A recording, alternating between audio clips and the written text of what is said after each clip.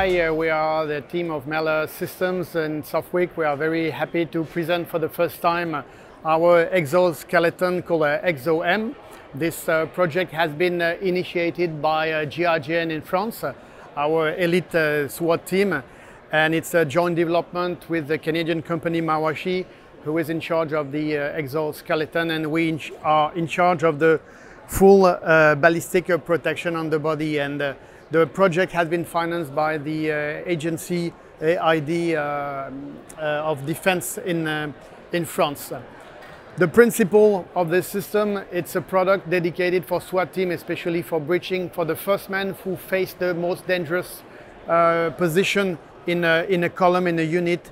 It can be also applicable for special operation military teams.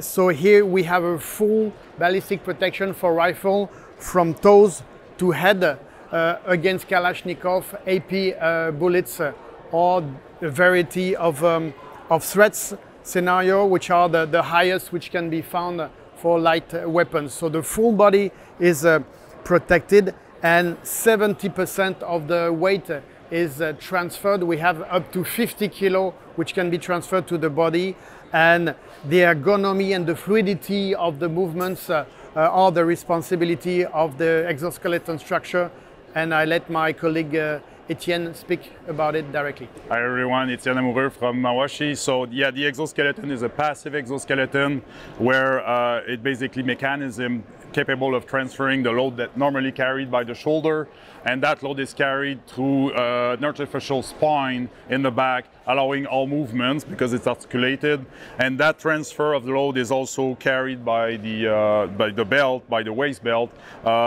such as a rucksack, and then transferred to the leg structure, and on the leg structure we have the plates installed directly on that structure, so that the load carriage is optimized.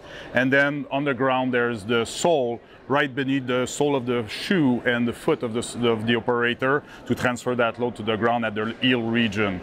And the exoskeleton itself allows for, let's say, 99% of range of motion that the operator needs to do while transferring that load.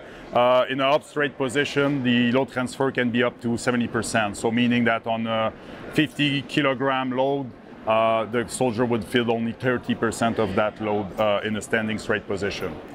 Benefits are reducing over time pain in the lower back, knee joints, and all joints in fact, and especially being fully operational when it is possible to make sure that there's no pain, there's no numbness in their fingers and such things. So yeah, that's about the exoskeleton. That's it.